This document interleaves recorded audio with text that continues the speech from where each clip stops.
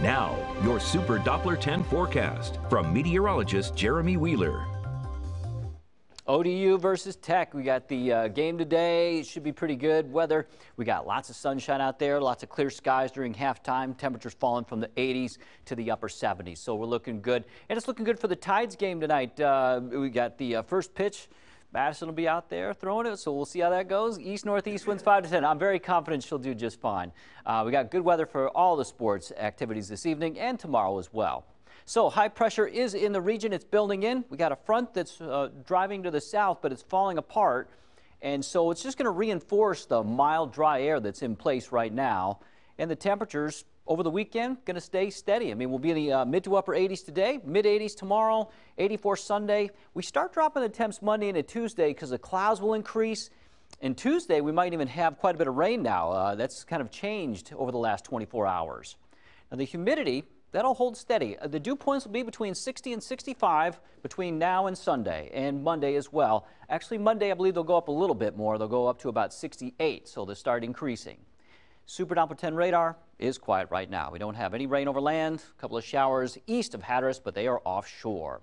So lots of sunshine for today. The weather forecast is looking good. We'll have light winds turning out of the northeast and east through the day, 5 to 10 miles an hour. Model keeps wanting to put in some showers. We're just too dry for that to happen. So I'm going mostly sunny. I'm not calling for any rain. I think we're going to be doing just fine through the day going into the evening. Overnight, we've got clear skies, light winds, and then tomorrow we'll have a lot of sunshine again, and we're looking good through the day. Model's trying to throw in a shower. I am discounting both days. Now today, 86 in Virginia Beach, 87 Norfolk, and 87 in Portsmouth, 89 Chesapeake, a couple of 90s out towards Hertford and Franklin. Lots of sunshine. We're warm and dry. Again, winds out of the east-northeast 5 to 10. Mid-80s on the eastern shore around Hampton, Poquoson, and Gloucester. And then you got upper 80s around Newport News and Smithfield. But low 90s in Williamsburg. We're warm, we're dry. Winds out of the east-northeast. In the beach forecast, you got waves 1 to 2 feet and a low threat for rip currents. Water temps upper 70s. And for boaters that want to go out and have some fun on the water, you got east-northeast winds 5 to 10. Seas 1 to 2 feet and the bay is 1 foot.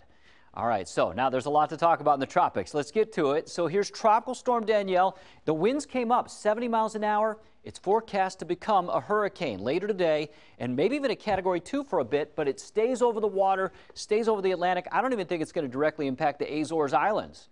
So that's Danielle. Now here's 2 tropical disturbances. There's one that's got a high chance of formation east of the Lesser Antilles. This one, you know, it's getting some dust, some dry, dusty air off of Africa, this disturbance in the east. So that one is probably just going to fall apart even now. That's changed over the last couple of days. Now these are the GFS and the European model. There they are. Danielle, they're both in agreement, but this one, this disturbance, they disagree a little bit. The GFS takes it east of Bermuda and strengthens it. The European takes it a little more westerly, keeps it weak. So we'll watch this over the weekend for you. That goes out to Wednesday. We'll watch it and bring you the updates on that through time. All right, so around here, let's enjoy the weekend. We got great weather. We got lots of sunshine, high temps in the 80s. It doesn't get much better than that. Now, Monday, though, we do have a chance for some showers, scattered showers in the afternoon, 81. That could change. The timing could change. But now, Tuesday, Wednesday, a front's going to move in and stall out, and so we've got a higher chance of rain. It's really going to impact the kids going back to school if that holds true.